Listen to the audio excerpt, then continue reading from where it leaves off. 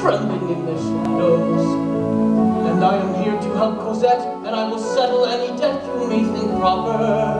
I will pay what I must pay to take Cosette away. Now her mother is with God.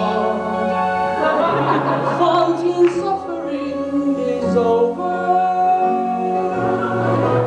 And I speak here with her voice. And I stand here in her place.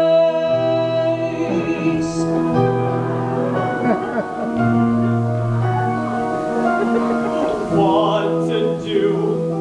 What to say?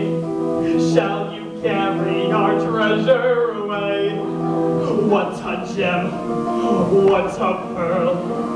Beyond rubies is our little girl. How can we speak of death? Let's not have our darling Colette. Cosette. Dear Fantine, gone to rest. Have we done for our child what is best? Shared our bread, shared each bone, treated her like she's one of our own, like our own. Your feelings do you credit, sir, and I will ease the parting blow. Let us not talk of bargains or bones or greed. Now may I say we are agreed. That would quite fit the bill if she hadn't so often been ill.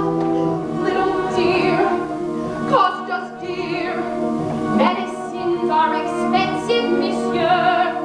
Not that we grudge to sue. It's no more than we Christians must do. One thing more, one small doubt. There are treacherous people about. Now offense, please reflect. Your intentions may not be correct. No more words. Here's your price.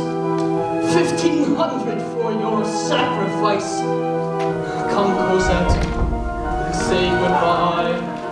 Let us seek out some friendlier sky. Thank you both for